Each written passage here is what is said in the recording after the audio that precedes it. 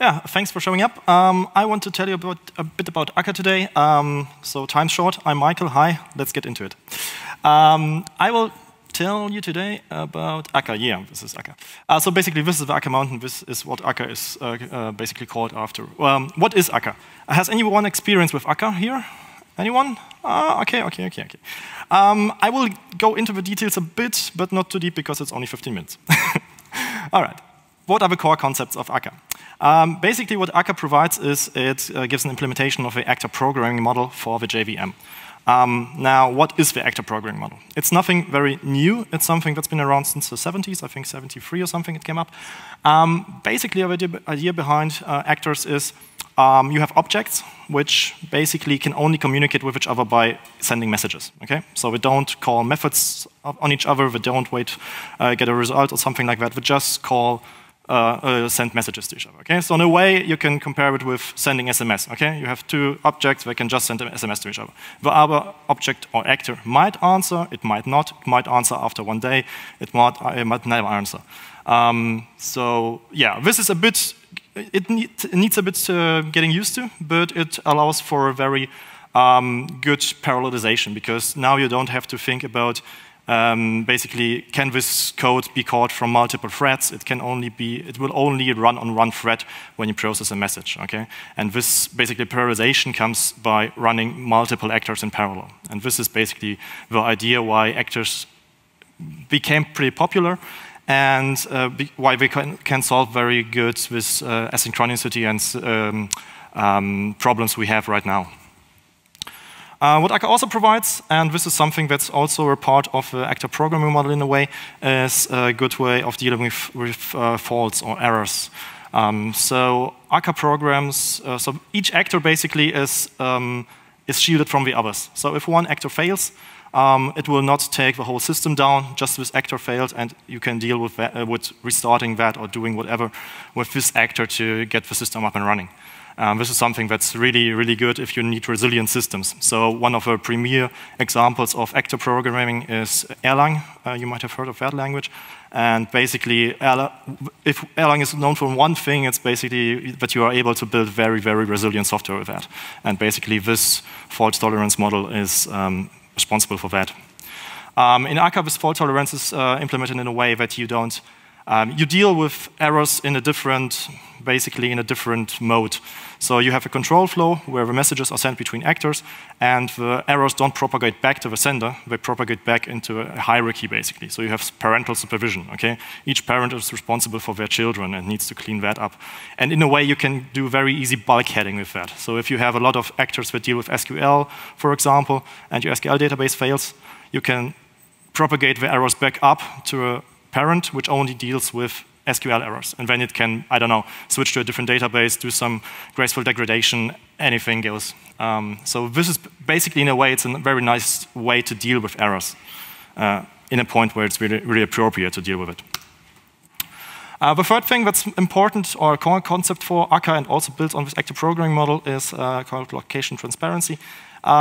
Basically what this is about is that in Akka, you don't really care if your actors are running on the same JVM, on different JVMs on the same computer, or basically the other actor might run in Japan while you are in Berlin.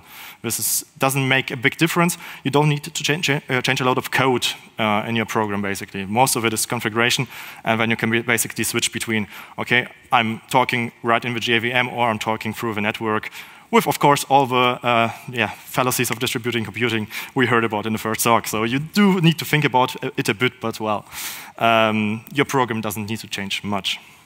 And of course, so in the program, the talk is called Writing Microservices with Akka Streams, and Streams is what I will talk about now.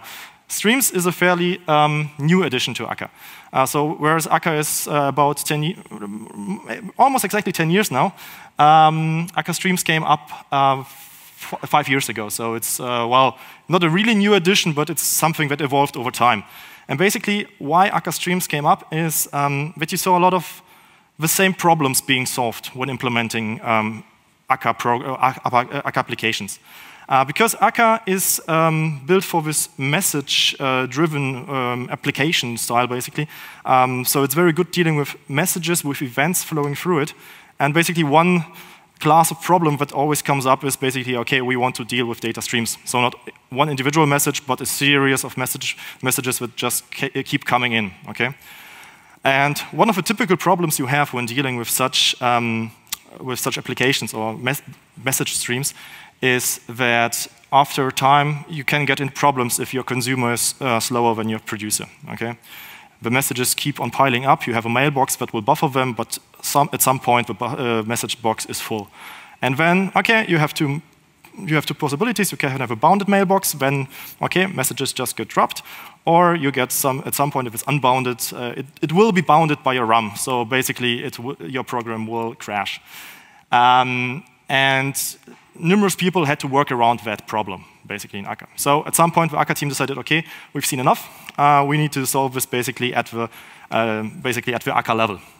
And what the Akka team did is they provided a different API, building on top of the actor programming model, which basically provided a uniform way to deal with streams. Yeah, so basically what it's at the center of this of Akka Streams is a concept called basically the flow. What the flow is a series of elements that can be put together. Each flow needs to have a source. A source is just an element that gets no input and produces output. All right? It has exactly one output. On the opposite side, of course, is a sink. This is basically just an element which takes element, which has one input but no output again. And in between, you can have elements that have one input and one output. And basically, you can stack this together. So if you have a source and you put an element in front of it, you again have a composite source. Because you again have, if you look at the big picture, you again have something where nothing goes in and one element comes out. So using this, you can build in a very modular way basically your flows, which you can reuse at different points in time. And actually, a lot of what Akka Streams provides is built on this very simple concept where you get much more powerful elements that can do a lot of stuff already for you from the toolkit, which you don't have to implement yourself because you can just stack it together.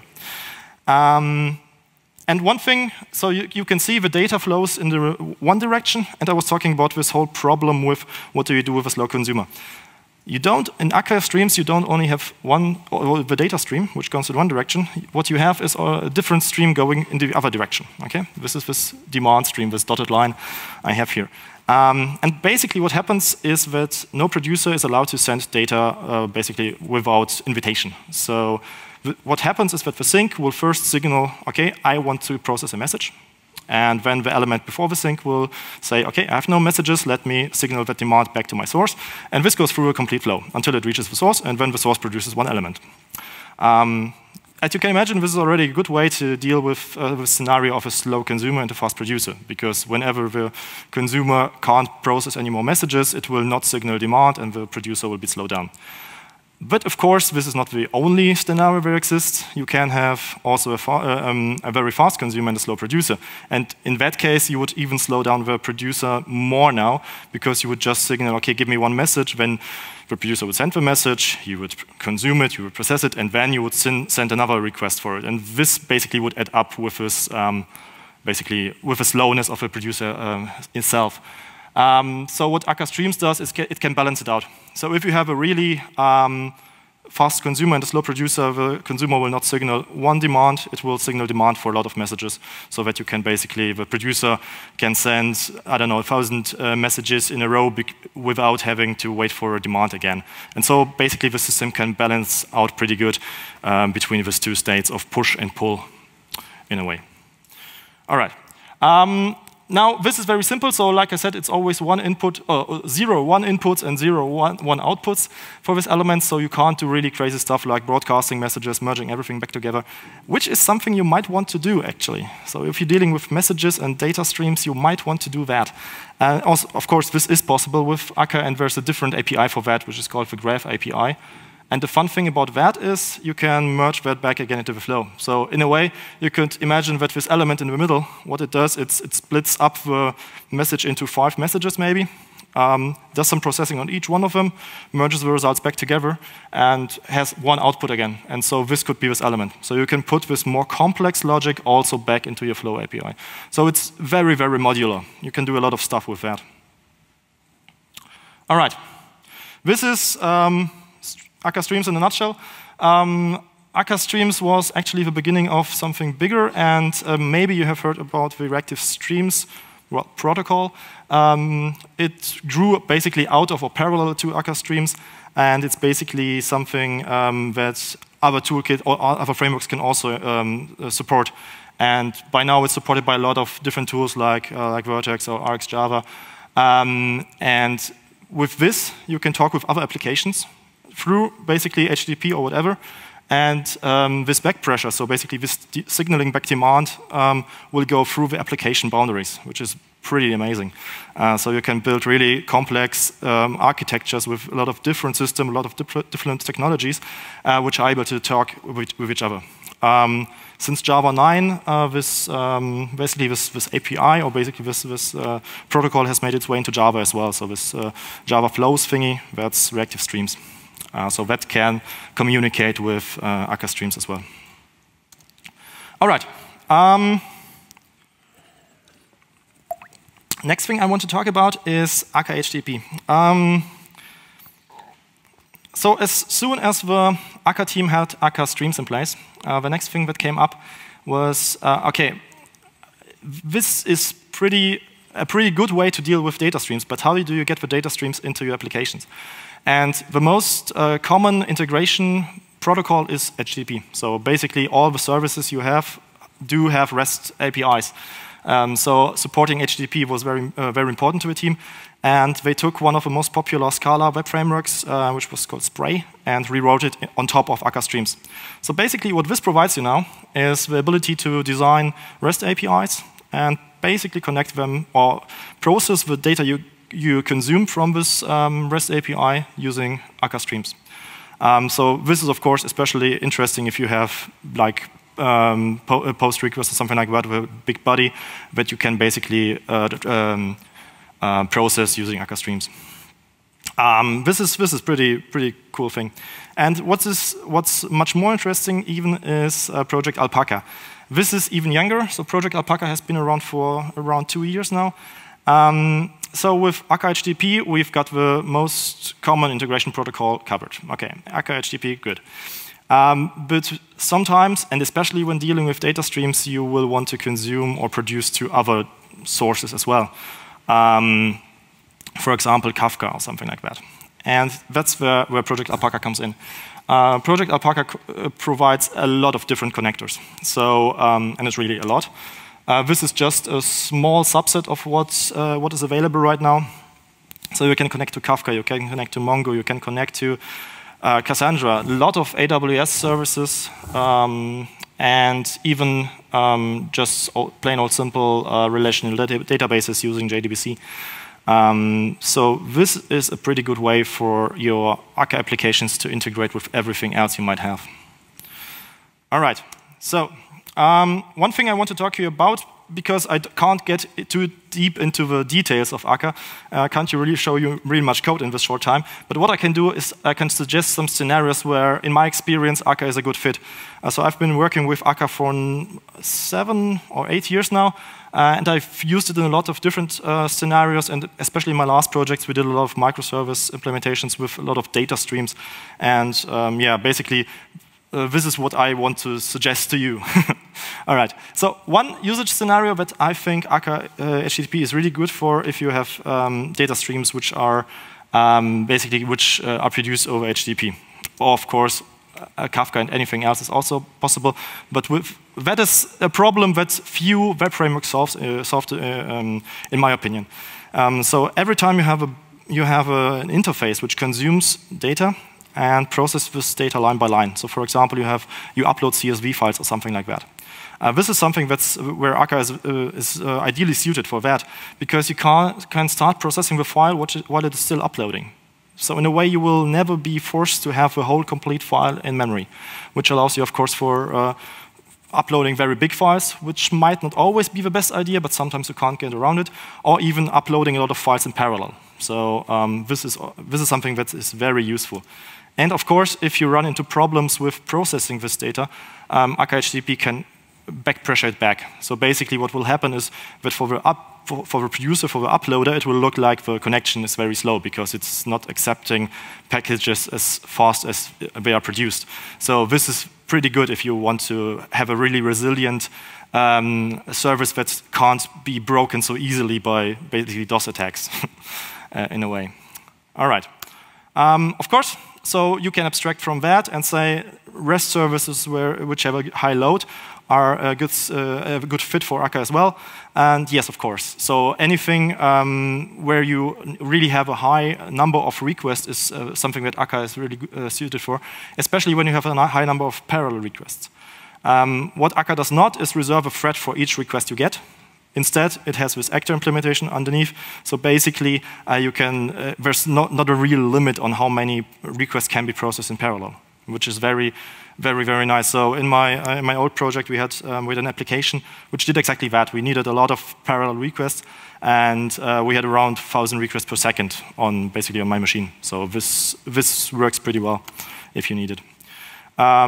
Especially what's a pretty good fit is if you have asynchronous REST APIs. So of course you can do synchronous, so basically you really, after the request, respond directly back.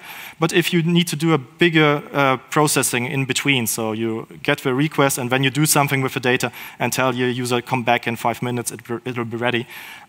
This programming model that Akka provides is very good, very well suited to that also.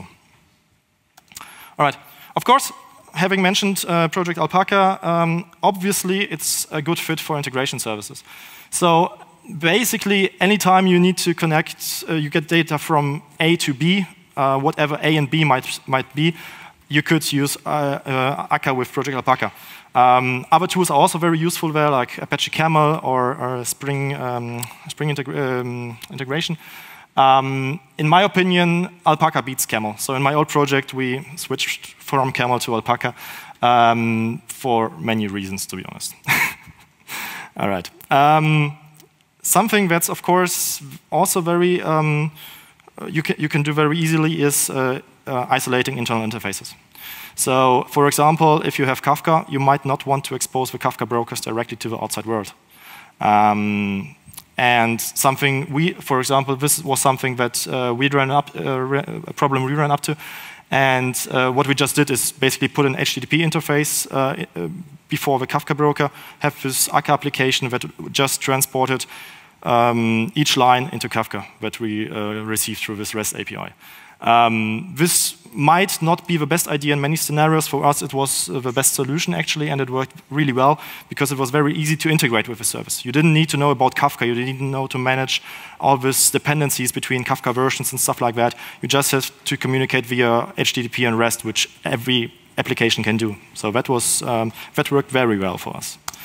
And of course, if you're basically in between migrating from a monolith to microservice, you might also end up in a scenario where Akka can be, especially Alpakka, can be really useful. So if you have like old parts of a system which still need to be communicated with, and maybe some different protocols that are used there, this can be also a good solution in that scenario. Some other scenarios I don't want to go too deep into, but which also might fit are if you're using event sourcing or CQRS, especially for the command part in CQRS, Akka might be a very good fit. So I have heard from colleagues who had very good experience with that. Bulk writes or reads to databases, of course, as well. So if you really need to, for example, we used Akka in the database migration from basically getting it from one database into the cloud. That might be an option. And to be honest, so like I said, I've been working for Akka for some time, and I might be considered a fan. So for me, anytime I have a lightweight web or microservice I want to write, Akka is a choice. Basically, what's really good about it is that you can focus very much on the business logic, and the API does not add too much weight. So if I compare the code of our I don't know, Spring Boot services with our Akka services, so Akka was way less. I think we're on 10% or something like that. All right, so this is basically the end. So to summarize, So this whole design, basing on this actor programming model, provides a lot of properties that are useful for microservices. You want resilience in your microservices. You might want this whole location transparency thing when you are thinking about making a cluster out of your application. So this is something that works really well, and this asynchronicity of dealing with data or with messages. It's really good when it comes to streaming. So this whole Akka Streams did a lot of good for the Akka ecosystem. So since adopting Akka Streams, Akka usage has really gone up. It's being used in a lot of places by now. But one final word of warning, Akka is good. I like it very much.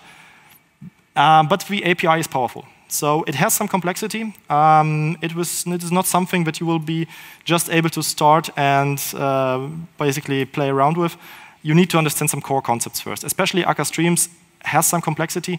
The API is meant to be simple. It doesn't hide much magic. So basically, what you see is what happens. It's a very explicit API. So a lot of stuff you are doing, you will have to code and you will have to understand. It can be good in a way because it's not something where you need to dive deep and understand what's happening underneath the code you wrote. Everything that happens is basically pretty clear from what you have, but still there are some concepts that are pretty hard to understand. So my experience with Akka is that it takes a good team about 1.5 months to really get into this actor programming mindset of how that works, how passing messages works, and around 2 or 3 months to really get into Akka Streams, to really get familiar with all the complexities and really understand how the more complex concept worked. All right, that's it from me. Sorry for being a bit too late. Thank you for your attention, and yeah, happy hacking.